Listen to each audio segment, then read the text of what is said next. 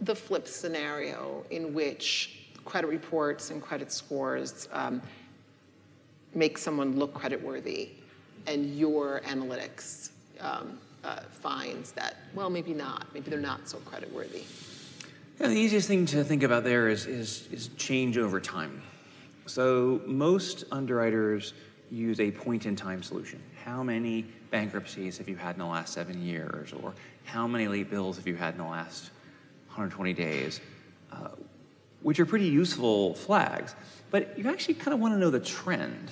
So for example, let's say that a couple, 3 or 4 years ago, 3 years ago, you had a whole bunch of late bills, but you haven't had any since then. Well, that's quite a bit different from someone who hasn't had any 3 or 4 years ago, but suddenly recently has had.